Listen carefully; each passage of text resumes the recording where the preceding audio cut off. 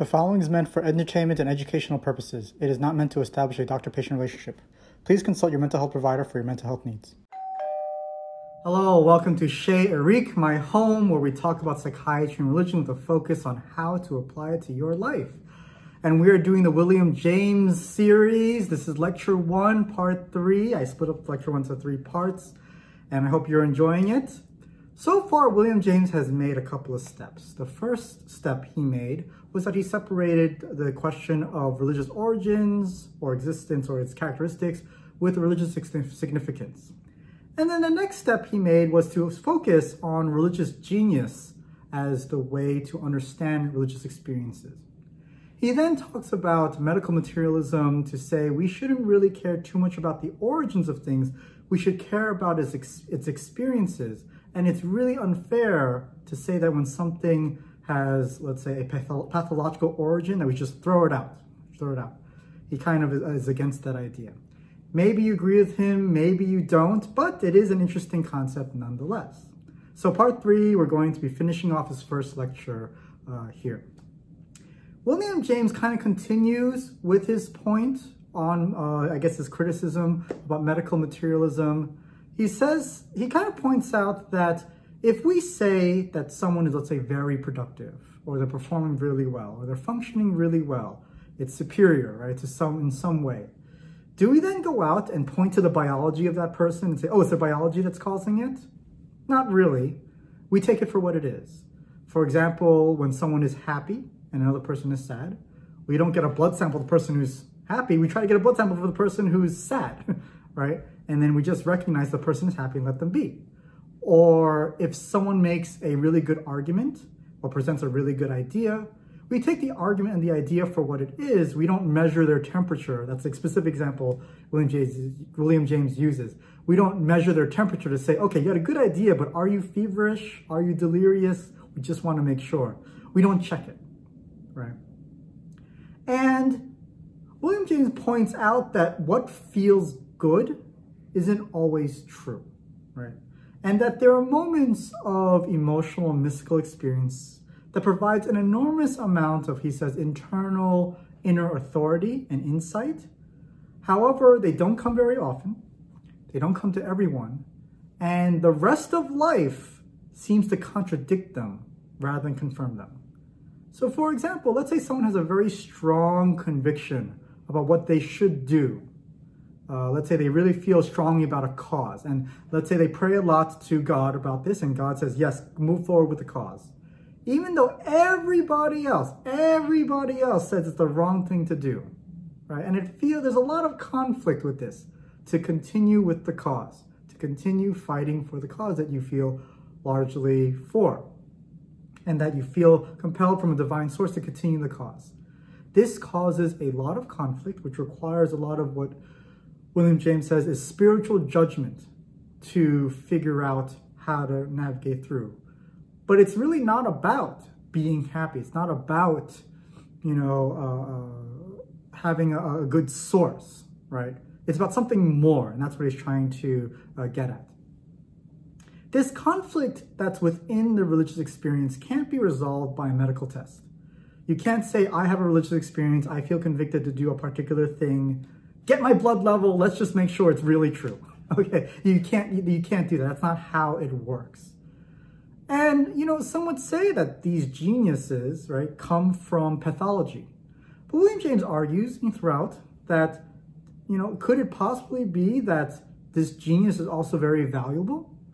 I mean, opinions shouldn't be discounted by attacking the individual. They should be discounted by attacking the argument itself. The fallacy. I don't know, what's the fallacy name again? It's you're just attacking the individual. I forgot the name of it, but there's a logical fallacy.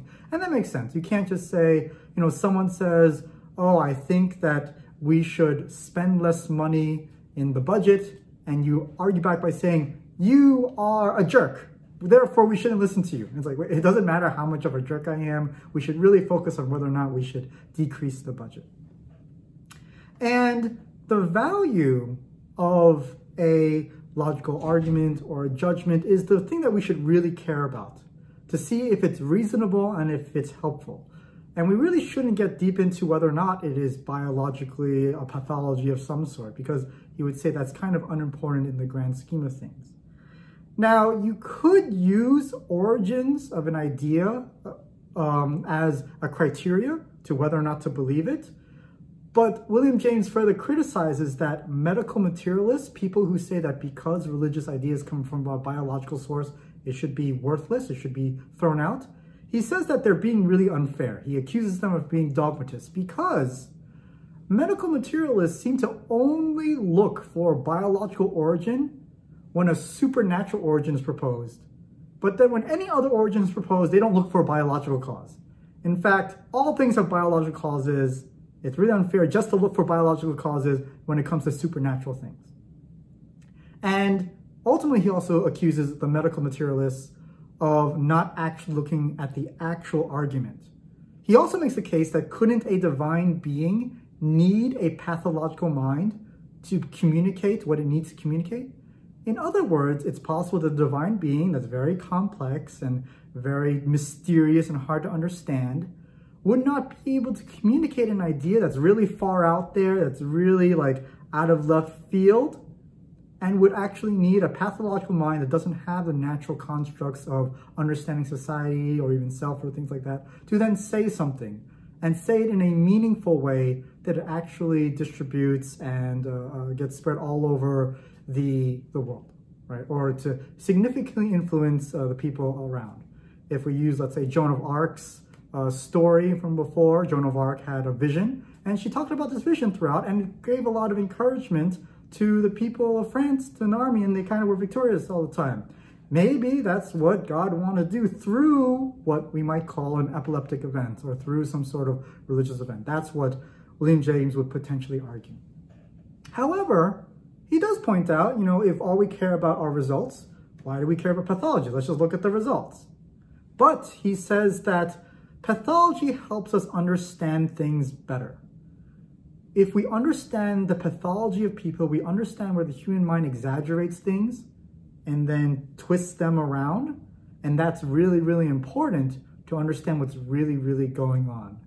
And so that's kind of why William James would really, really want to focus on the religious geniuses and where pathology exists. So what are your thoughts? Does the origin of things really matter to you in terms of its belief?